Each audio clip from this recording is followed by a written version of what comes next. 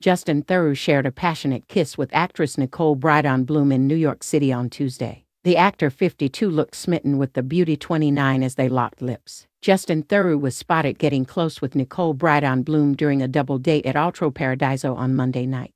Theroux and Bloom couldn't seem to keep their hands off each other while dining at the celebrity hotspot.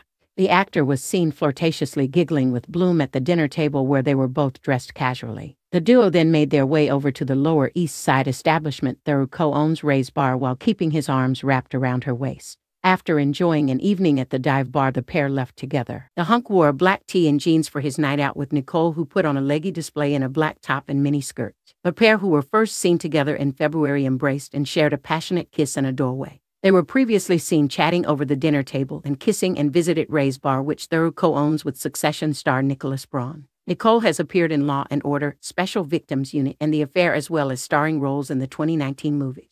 The actor was previously married to Jennifer Aniston from 2015 to 2017. The actress, who is 23 years, Theroux is Jr. She also stars in Season 2 of the HBO drama, The Gilded Age. In March, she celebrated her 29th birthday with an Instagram post captioned, "Goodbye 28. We need the lows to appreciate the highs, am I right?" This year had plenty of both.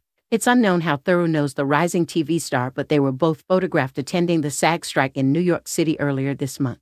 Their respective reps did not immediately respond to magazine's request for comment. Theroux's PDA-filled evening out with Bloom marks the first time the Hollywood hunk has hinted at a romantic connection since his divorce from Jennifer Aniston. He and the Friends star, 54, were married for 2.5 years before ending things during the holidays in 2018. They realized they couldn't make things work, a source told News at the time. He's been living in New York, she's been in Los Angeles. After they got married, they just realized that they were two very different people. The pair confirmed their breakup in a joint statement that normally we would do this privately. But given that the gossip industry cannot resist an opportunity to speculate and invent, we wanted to convey the truth directly. Whatever else is printed about us that is not directly from us is someone else's fictional narrative. Above all, we are determined to maintain the deep respect and love that we have for one another. In April, Theroux and Aniston reunited for a cozy dinner with Jason Bateman at Buzzy Eatery 2 Cantonore.